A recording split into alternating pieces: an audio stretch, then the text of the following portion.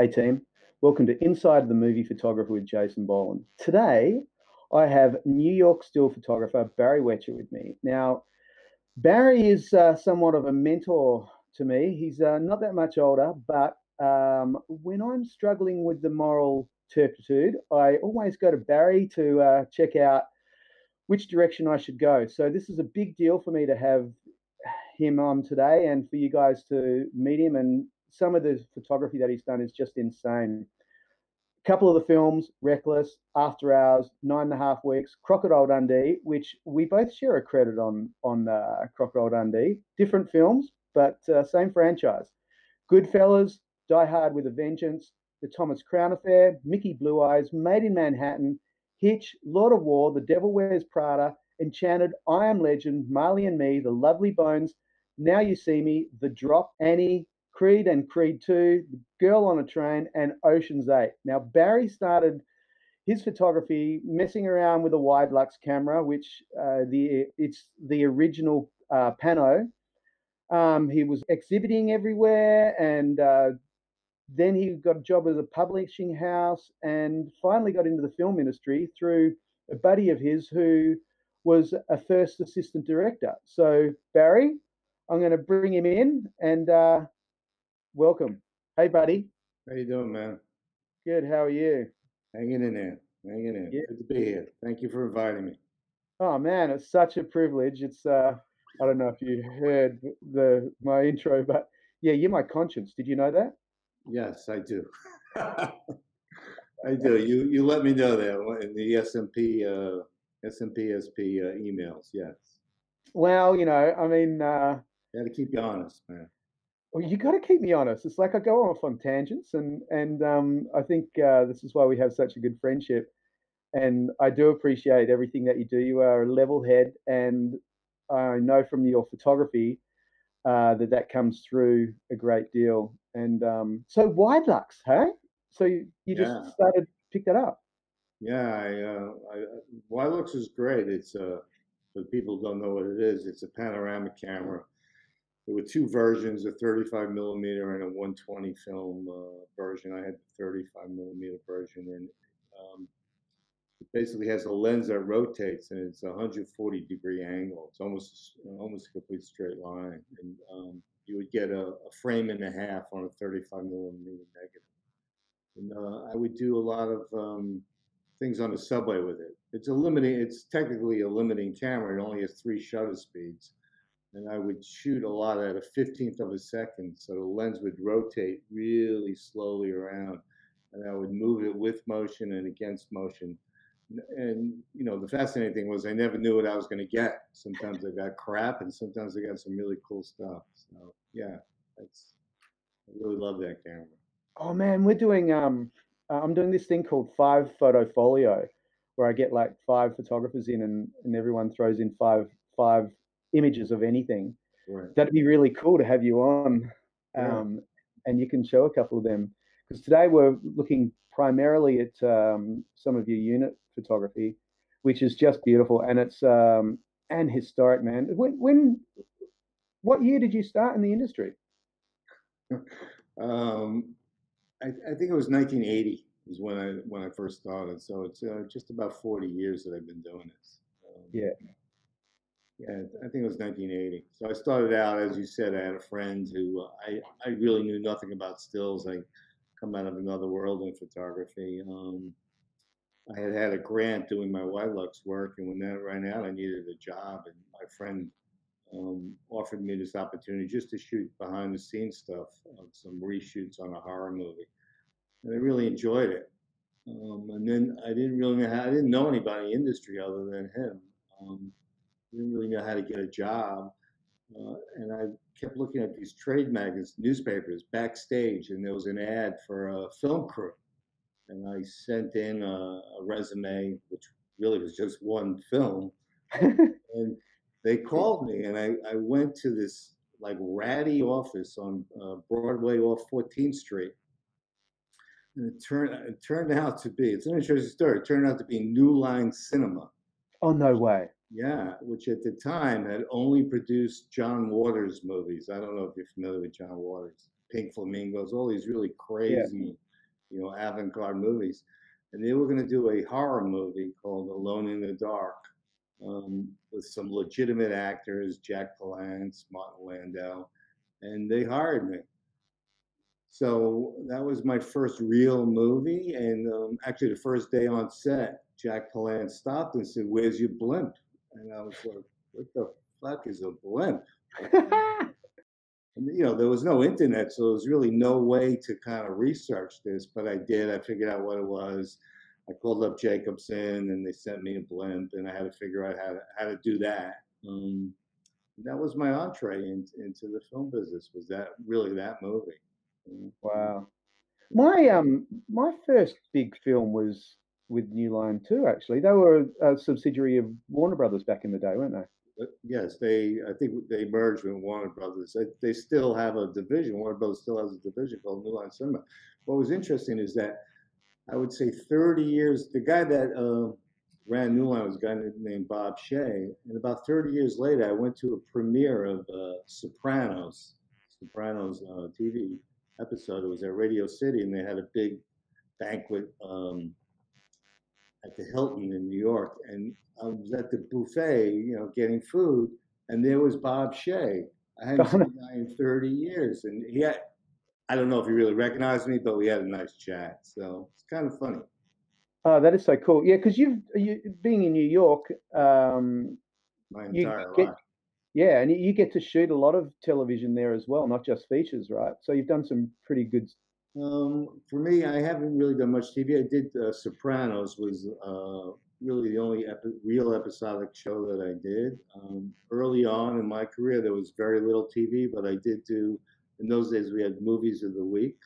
So right. I did in 1985. I did a TV movie called Death of a Salesman, a famous Arthur Miller play, and that was with Dustin Hoffman, Charles Durning, John Malkovich, and a German director named Volker Schlondorf directed that.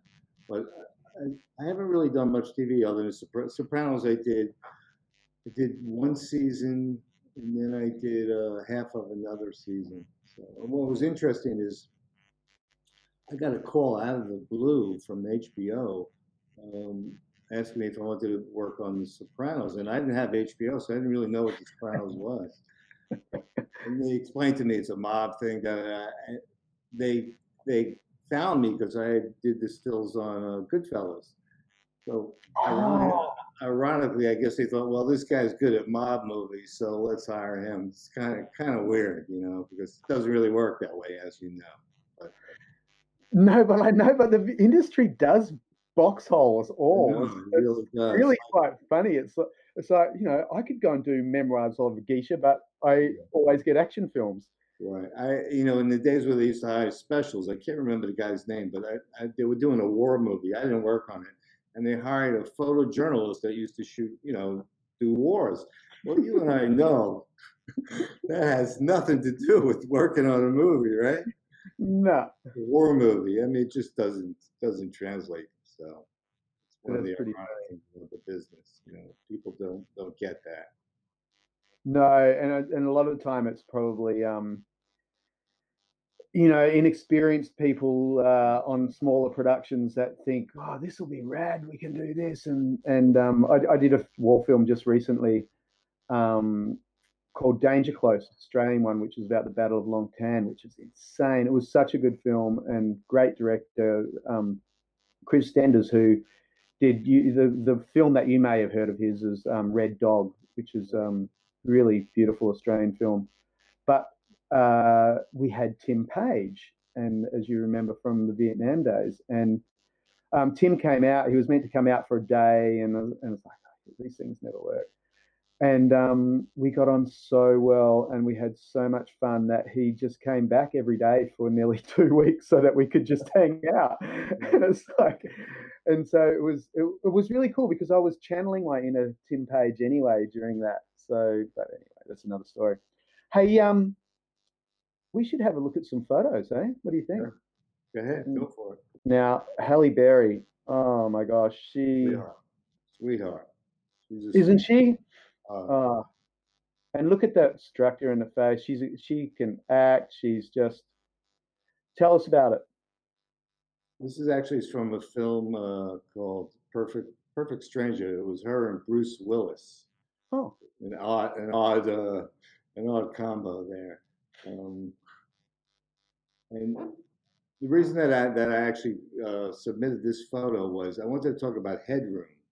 yeah. Um, for me, my personal aesthetic is I don't really like headroom, especially on a close-up. So I gave her a little bit of a haircut there. It's not much. Usually I give them more of a haircut.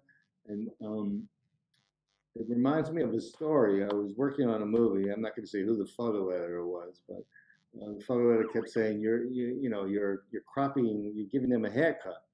And I'm like, well, that's my personal aesthetic. I like that. I don't like a lot of headroom. So I asked the DIT, the digital imaging technician, to give me a few grabs. And I emailed them to her and said, this is how the movie's being filmed. And close-ups were filmed with head, where they were given a haircuts. I personally don't like a lot of headroom. So as you can see in this photo, it's pretty tight. Yeah, it's beautiful. I don't remember what lens this was. It was probably a 105 or a 135. In those days, I was shooting Nikon.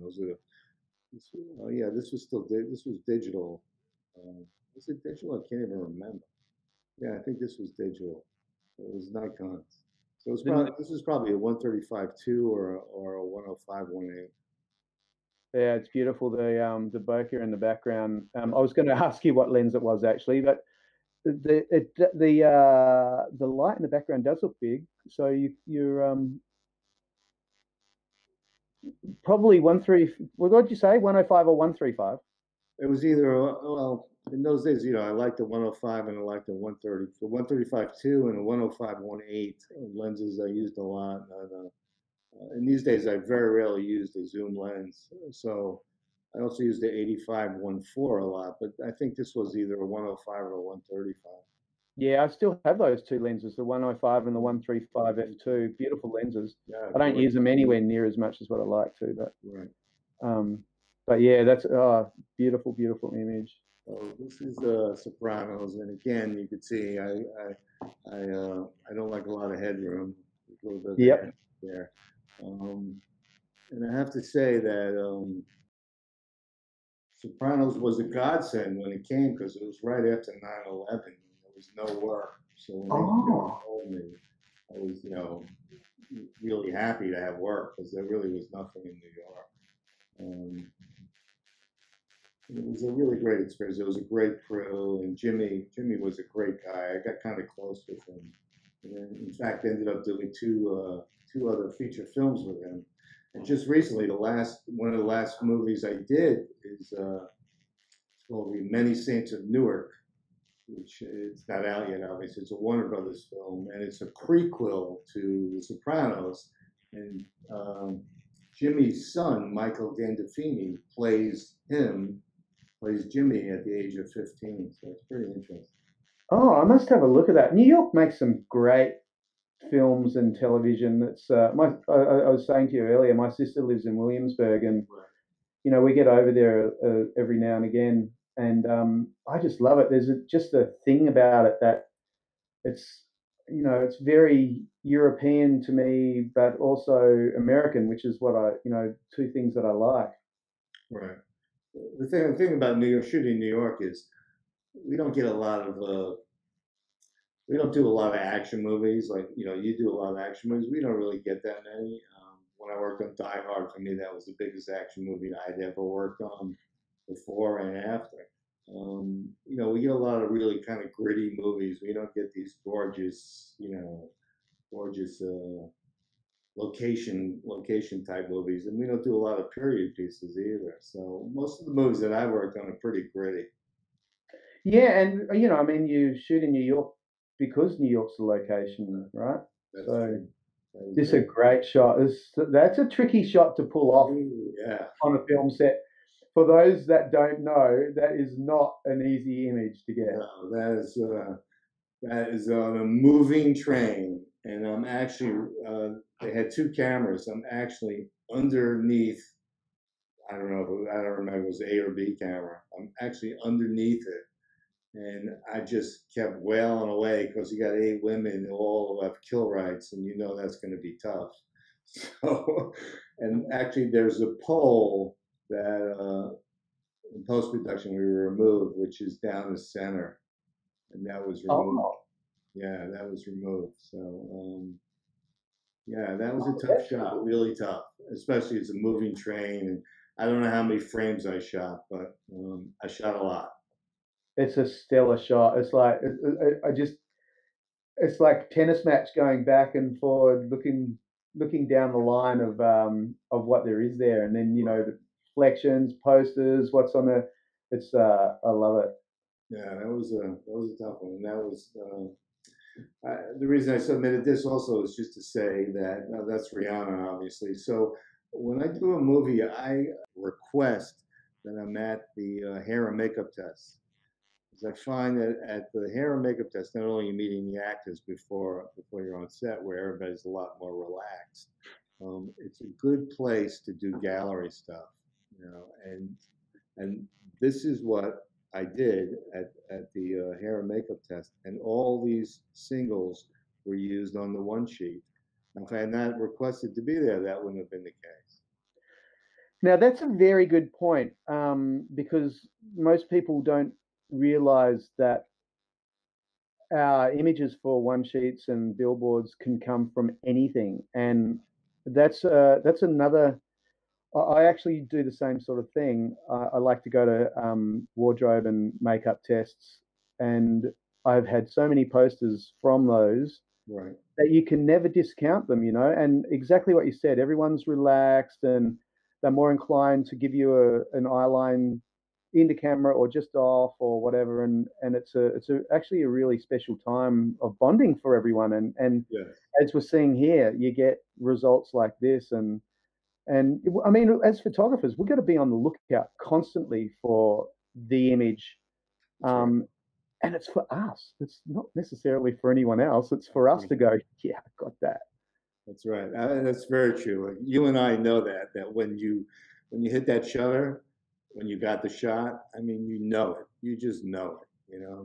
You just know it. And the advantage to digital as opposed to film is now you really know Yeah. it.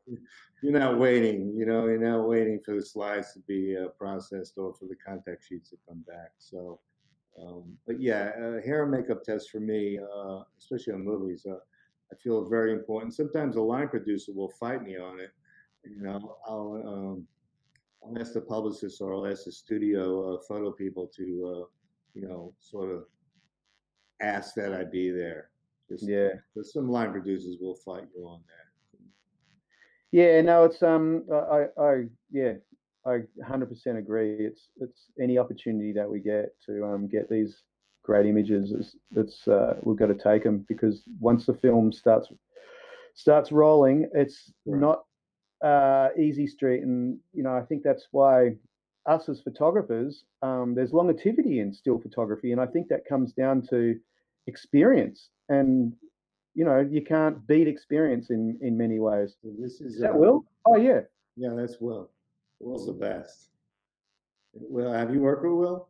Yeah, I worked with him not as a actor, but as a producer on Karate Kid with Jaden when he was in that. And I love that family.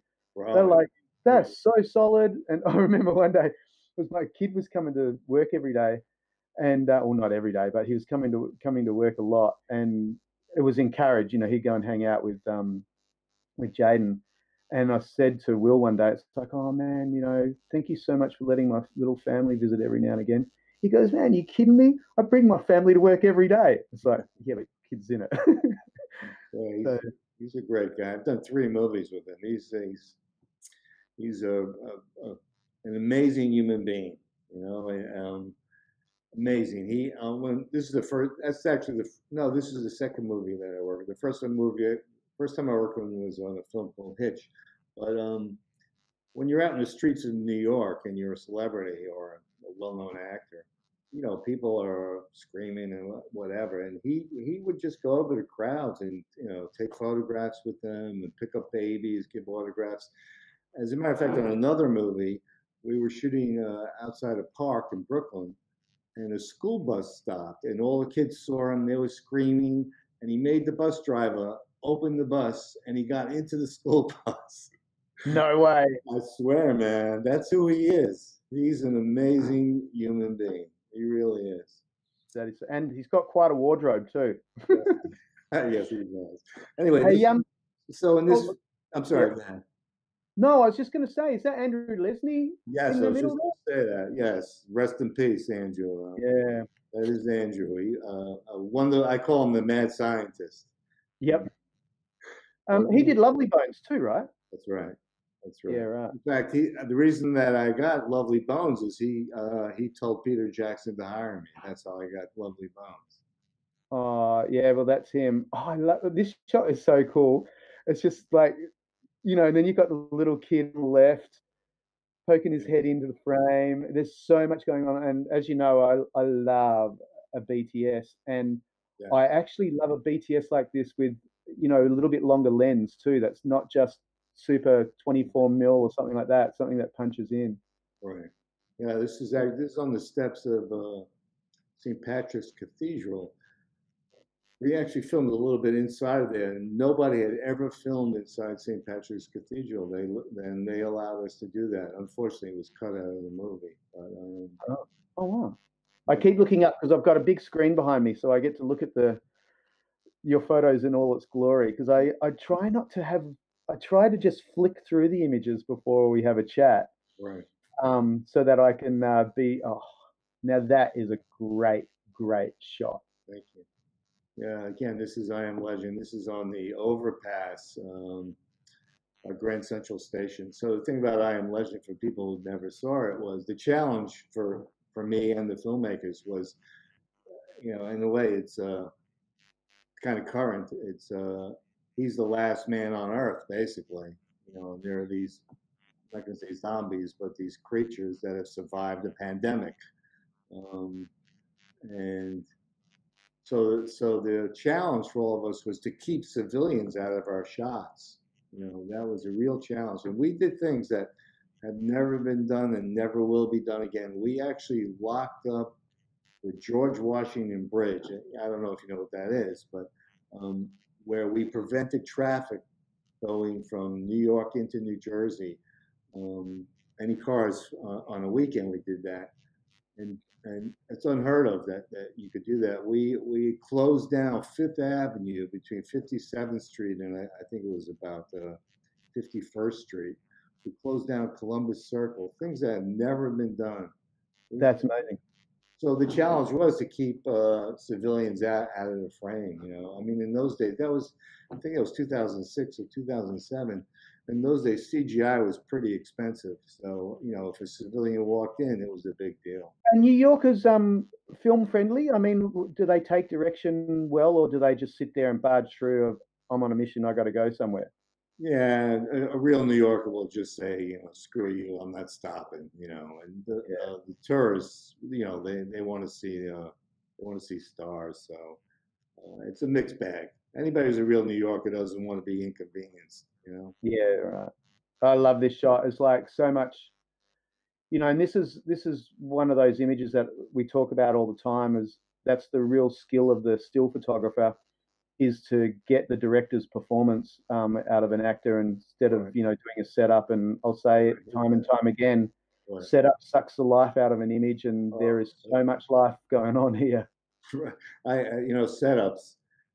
I mean, I'm not going to say that I never do them. Sometimes you have to. Sometimes you might be working on a movie where two main characters are only in one scene and you can't really get what you want. So you got to kind of set that up. But like you, I hate them because nobody's into it. It's a rush job.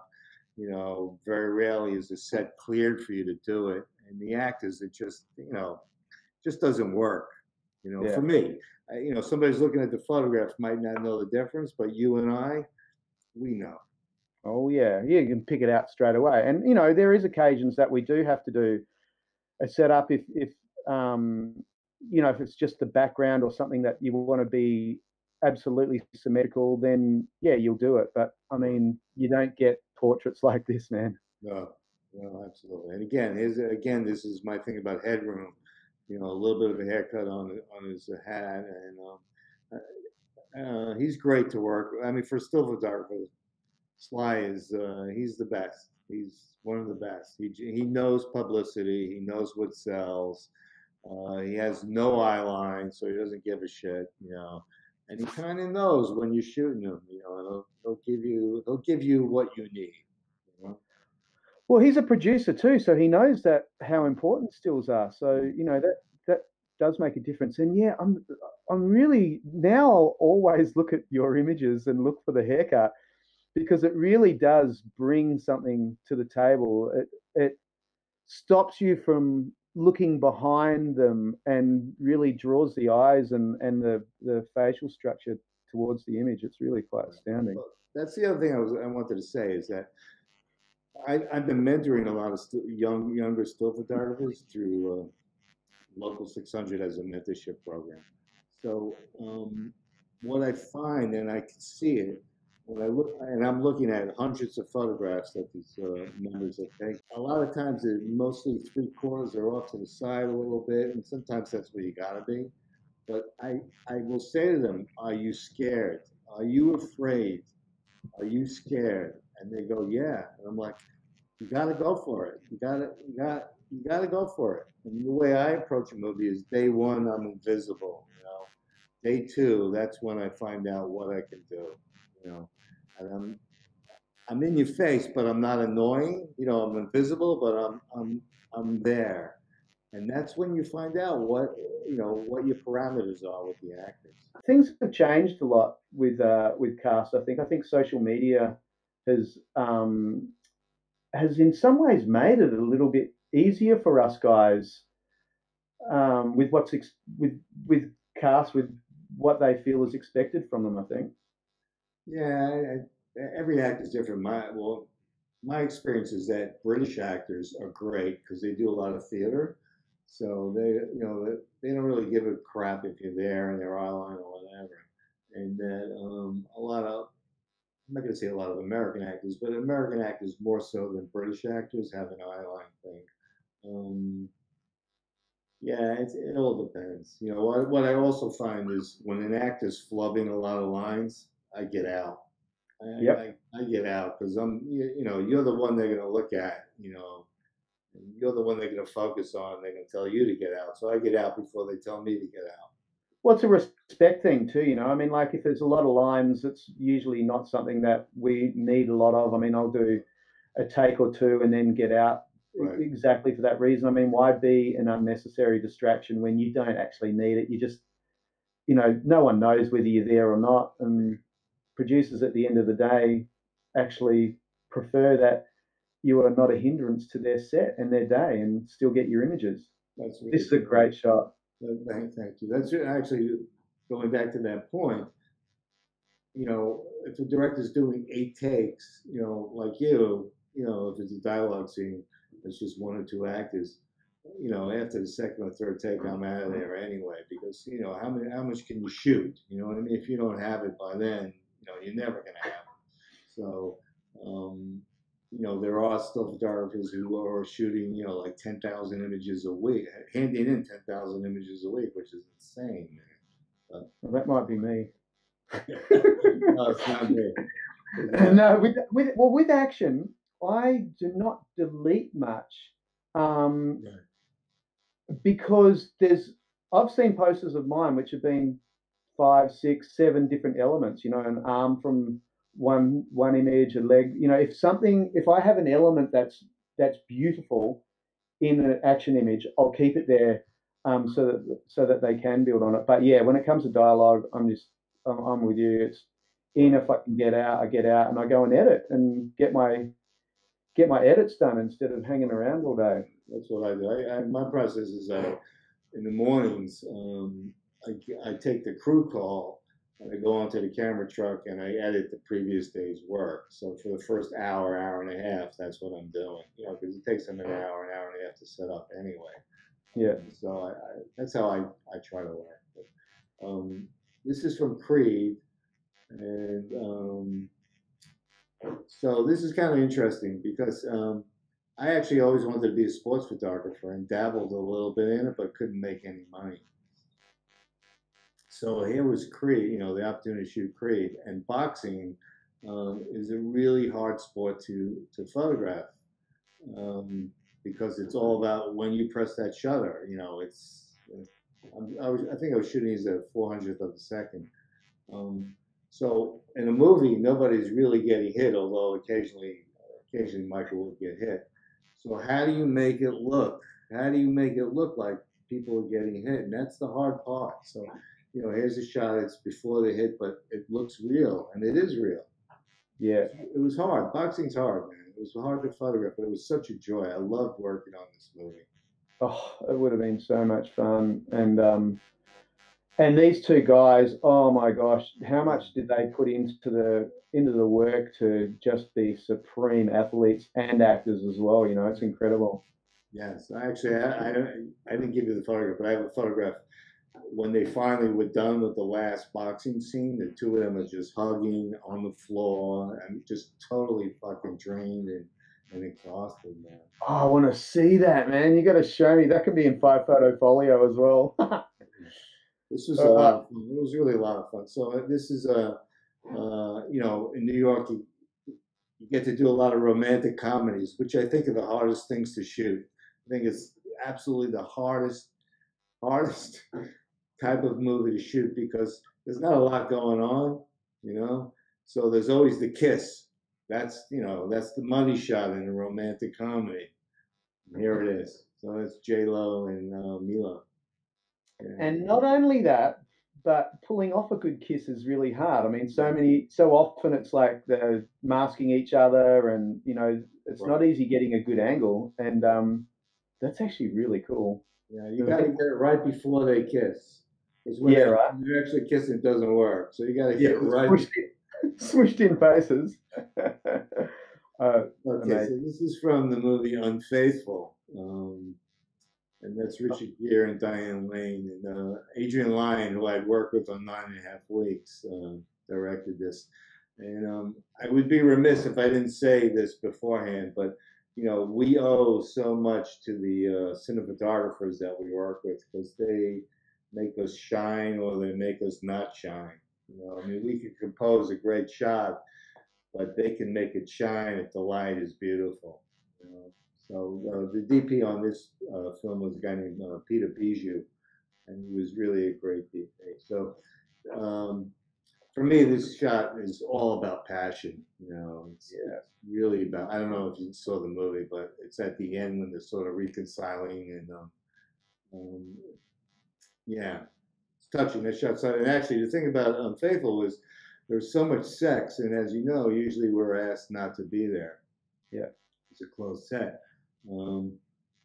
So there was a lot of sex scenes, and it was the last one that was going to happen. And I went up to Diane and I said, she wasn't going to be naked or anything, but I said, Diane, I haven't been able to get anything, any kind of these sensual shots. Are you okay from there for this scene? And she said, sure. And that shot ended up being the poster.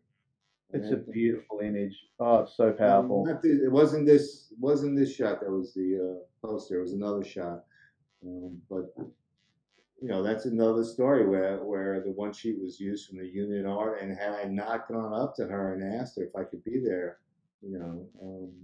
if I had not had a relationship with her, she probably would have said no. There you